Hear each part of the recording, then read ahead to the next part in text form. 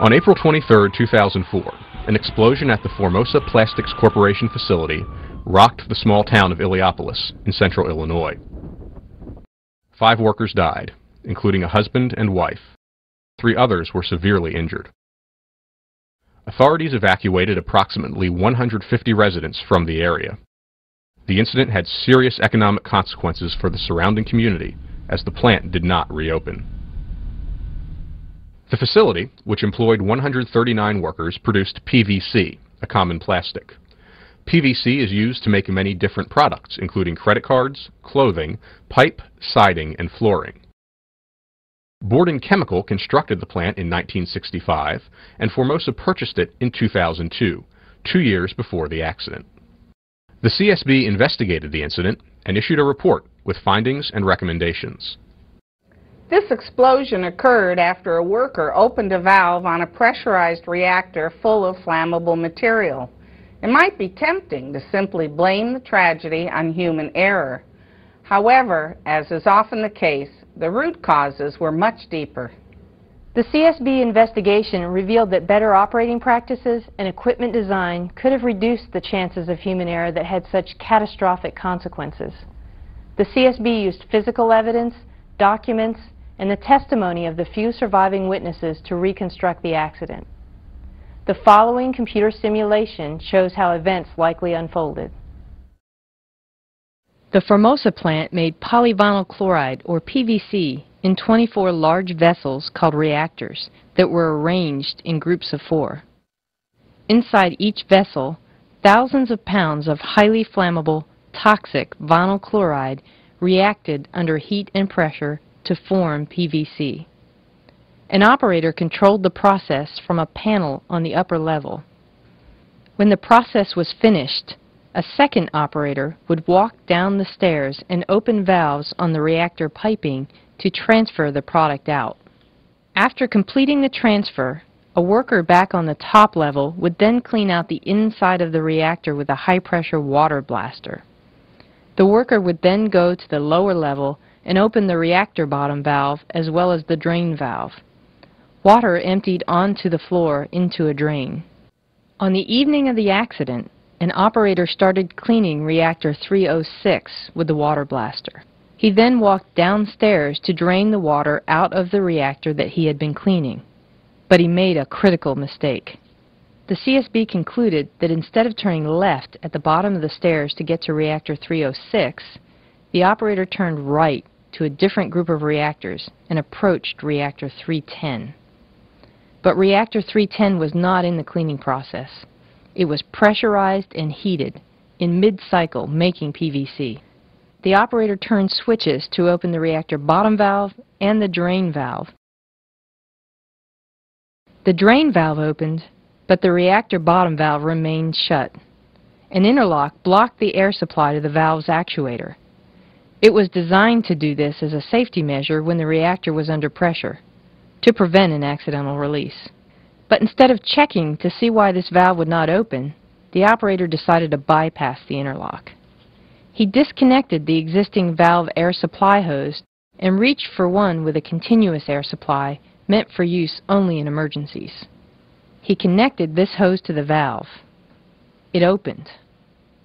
Suddenly, the highly flammable vinyl chloride mixture began rushing out onto the floor, producing a loud rumbling noise that sounded to witnesses like a jet engine. Workers smelled vinyl chloride, and the vapors triggered an alarm. The shift supervisor rushed toward the reactors.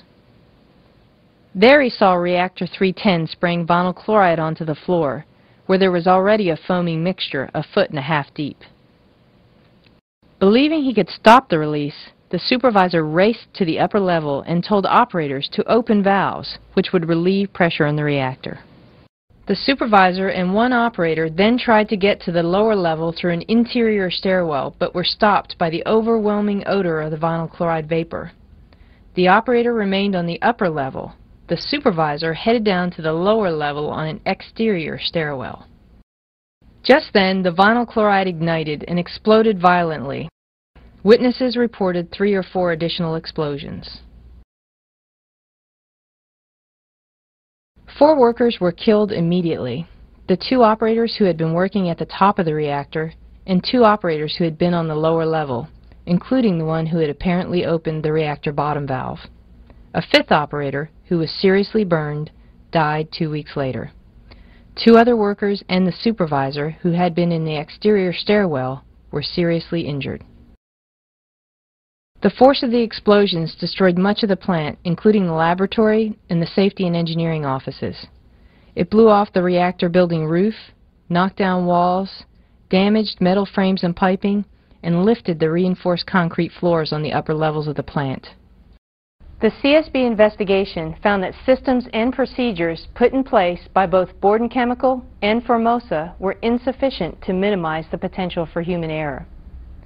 Formosa did not adequately train and drill its employees to immediately evacuate in the case of a major release of hazardous chemicals. Such an evacuation would have saved lives. One way to minimize human error, the CSB found, would have been to install additional locks or other devices to prevent critical valves from being opened when the reactor was under pressure. Overriding the only safety interlock was all too easy to do, by simply attaching the emergency air hose that hung nearby. Although the reactors were clearly numbered, they were grouped into similar sets of 4, increasing the chance that an operator might go to the wrong reactor.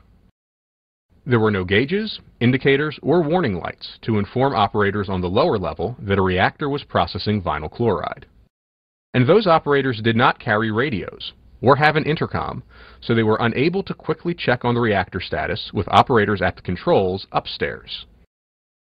In 1992, Borden Chemical, the previous owner of the Illiopolis plant, conducted a process hazard analysis which stated that the interlock on the reactor bottom valve was susceptible to misuse. Additional safeguards were recommended, but never adopted.